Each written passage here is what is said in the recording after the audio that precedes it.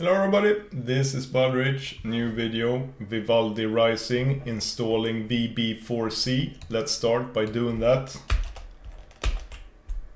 VB4C is, it is like the backbone of my browser Rise here. And what VB4C is, it's Vim bindings for Chrome. It's an extension which is a fork of CVim. And it's a very new fork. It's just like 3 weeks old, this fork, so it hasn't been approved by Google yet, and it's not available in the Chrome web store, so you cannot install it the normal way here. Instead, you can follow these instructions here, or you can follow the instructions I will give you, which is clone this repo to a good location. And I have prepared this a bit with a directory here, so let's open that directory and clone it to this location, git clone URL, and let's call the directory source. There you can see we cloned it to source here. When you have done that, you can open extensions window or tab or whatever to call it here in Vivaldi or Chrome, because remember, this also works exactly the same in Chrome. Clip that thing, load unpacked, and then select the directory where we clone this repo, which we clone to this source directory here. Open, and there, now we have installed an unpacked extension. Or you know what, let's remove that. I just came to think of a thing that I really want to do. You can see here is the source now for the repo, but I like to create my own branch in case I make modifications and stuff, so I have like a one branch that's true to the original source. So let's start by doing that. Navigate to this directory, and then we do git check out b buds. There, now we have a new branch called buds. That's just how I like to do it. As you could see, it works. This is, whoops, wrong key.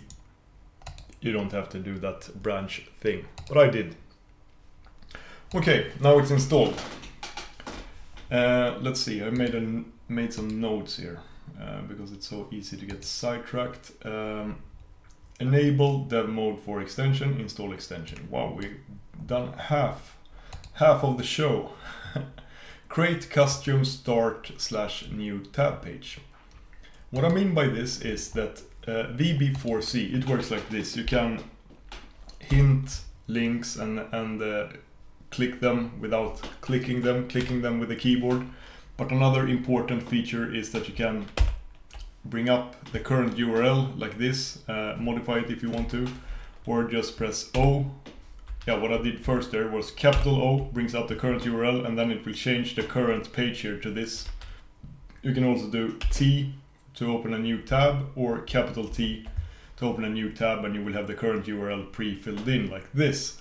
But the problem here with Chrome, Chromium, Vivaldi, and I think also Firefox have this convention now that extensions doesn't work on built-in pages. For example, the start page here, which is some kind of a built-in page. Here we cannot hint anything or anything, and also this address bar is highlighted by default here, so it's kind of hard to do anything anyways. But this is also true here for the extension page itself. It's also a built-in page, and here we cannot press T or F or anything. They simply just don't work. I have seen in the deep archives of the DirtHack library, people who have done some modifications to the Chromium source itself to whitelist certain extensions, so you could do this. But I have never tested that myself, and it's kind of, let's not get into it, and whatever. Let's just say that it's not possible to have these extensions available on the built-in pages. But what we can do is create our own start page and new tab pages and then it will work on those. So let's start by doing that here. Let's create pages, and then we can call it dummy.html, and we just create a new page by doing this, and dummy, and h3 I am friend hello. Save that, and then we can copy the URL here also. This, open Vivaldi, open the settings, and then we change here, homepage, specific address. We enter the URL to our file, but what we also have to do is prefix, or URI, I guess. We have to prefix it with file : / So it should be file : / home, and then your home directory, whatever, you get it. Set this, also set startup with homepage. So you don't have start page, homepage is this, start page is homepage. And then you should also set tabs here. New tab page is also homepage. So now everything points to this specific page. But you could also have different pages for your start page and the new tab page here. But whatever, let's keep them the same now. And if everything worked here, now we can see my beautiful web page I just created there. We should move that here.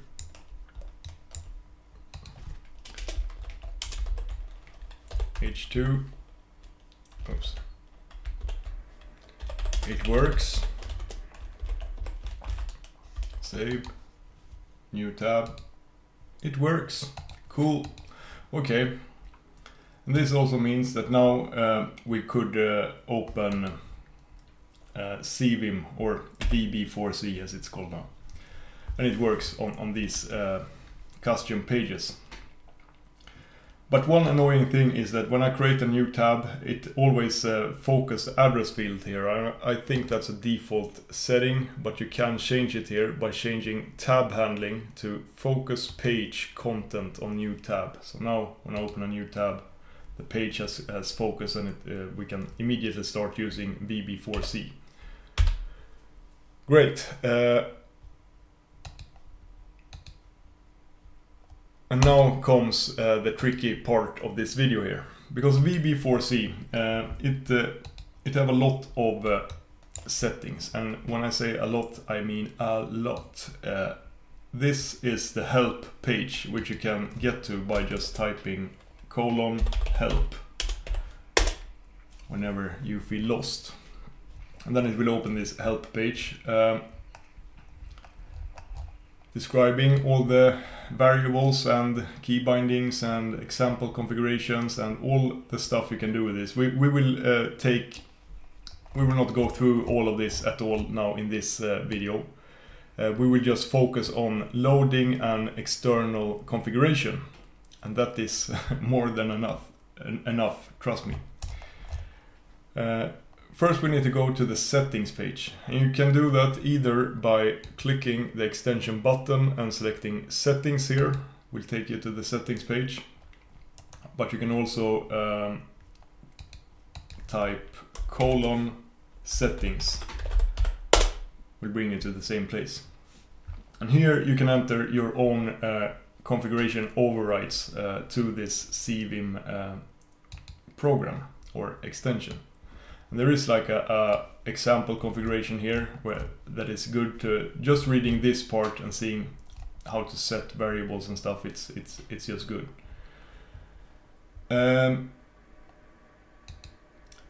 But what's even better, and I wonder if this is not the reason, I don't remember why I picked this VIM as it was called back then, but I remember I evaluated a couple of different alternatives, and I landed on this is the best one.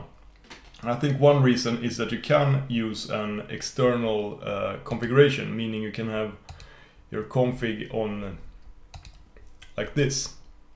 And here I have these base variables or settings that we need. We'll paste them here. I will add a link in the show notes to probably a GitHub repo with the files you will need here and stuff. So first we set this home directory, let, and then home directory, meaning we add a value to this built-in variable, and it's a variable accessible only for CVIM here, or VB4C. And you need to set this, otherwise tilde will not expand properly. So it's not like the most important thing in the world, but it can be nice to do that, because sometimes you never know when you want to use the tilde, you know. But if you set this, then the tilde will work. This, when you create a variable with two @ symbols in front of it, that means you create like a special variable that you can access inside commands. Like it's kind of hard to just dive into this, but we do that anyways, and there's a lot of things going on here. But this is a custom variable that I create myself here. I could name this whatever I want, but then I have to, yeah, you get it. But this is an important variable that we have to set now if we want to use a local file, because you have to set this let config path and then the path to where your config is stored. And this is the location where it's stored, you know. You can see it here.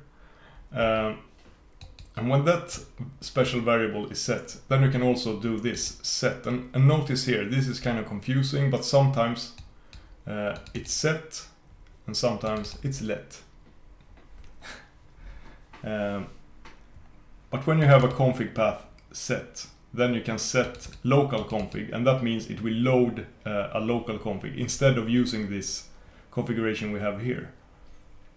But we actually have a configuration here, but we really, in one way, we don't. Whatever.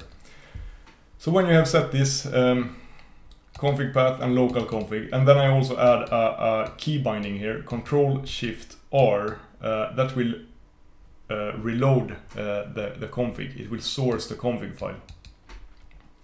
And that reminds me that we also should disable the default key binding here, Control-Shift-R. Sometimes you need to do this to not get unexpected behavior. So if we go to keyboard, of course you can change the key bindings here if you don't want to override Control-Shift-R, I don't know, but I like to do that.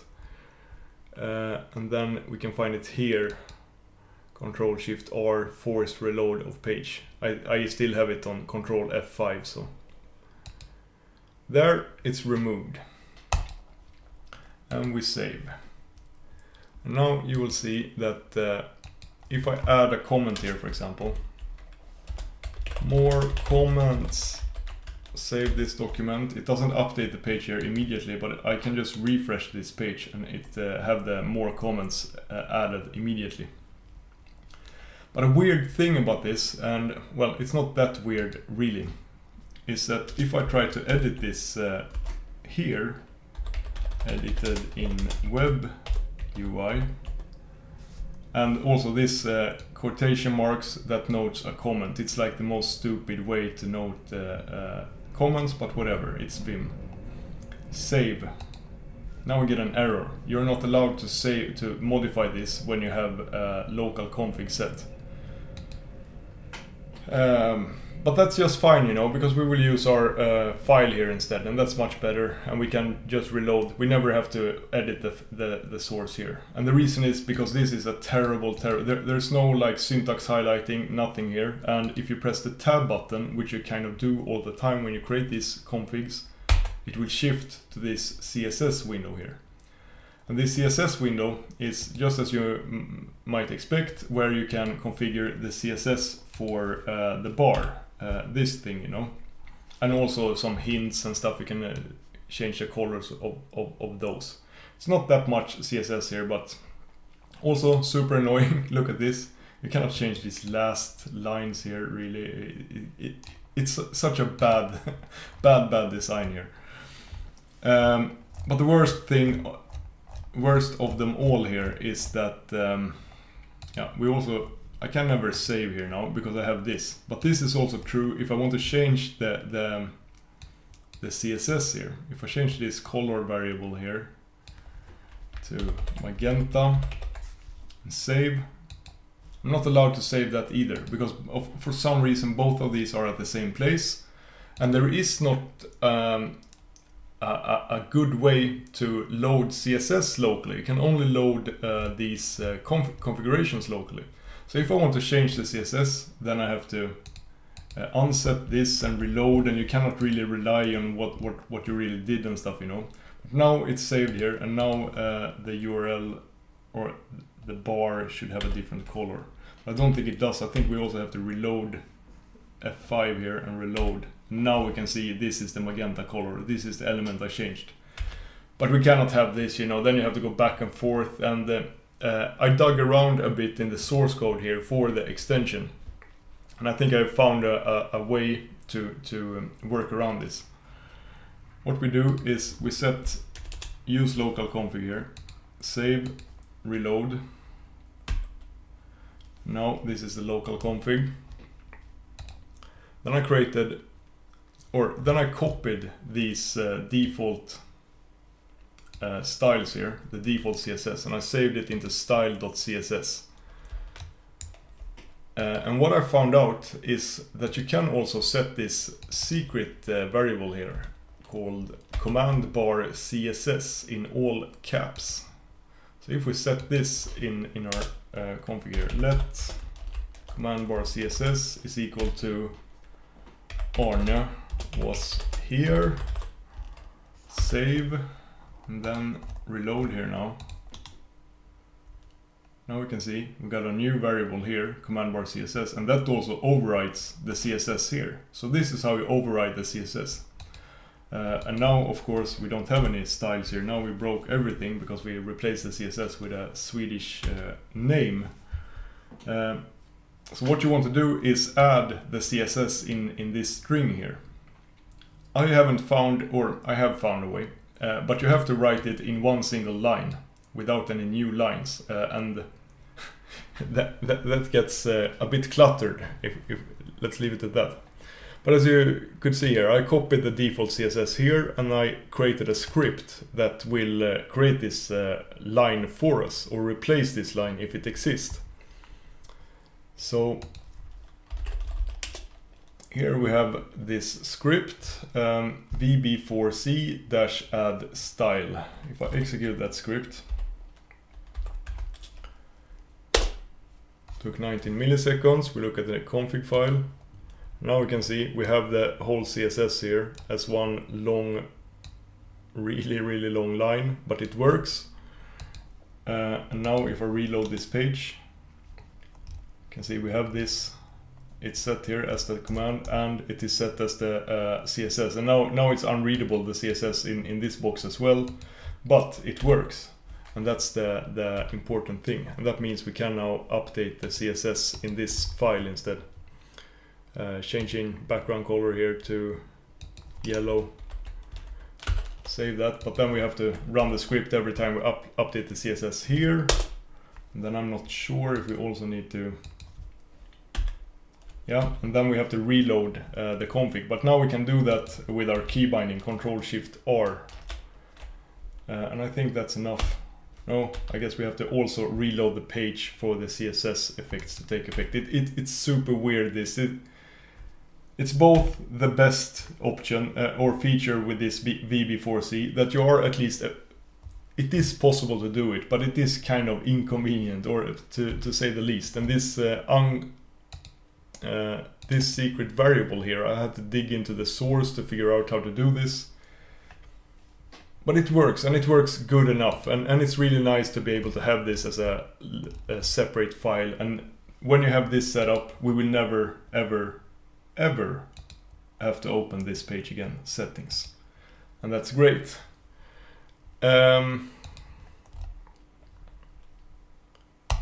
Yes, I think we end this video here. And in the next one, we will modify the CSS of Vivaldi, try to hide this title bar, maybe tidy this up, maybe we can even hide the address bar somehow. I have some IDs here. I think I will do it a bit differently than I had that I previously had. But we take that in the next video. I just wanted to install this VB4C as soon as possible because, yeah, if we hide the address bar, we kind of need something like this as a fallback. And also remember, it will never work on these internal pages, so when you end up here and want to change address, either you just have to switch tab or close the tab with the Control W option or Control T to open a new tab. Thing is, when you are using this VB4C, you very seldom create new tabs like this. Instead, you just use this to create a new tab, you know. And that means you will more or less never see that new tab page. Okay, thank you for watching. Maybe you learned something, maybe you got confused, maybe you whatever. Have a great day. Bye, bye, bye.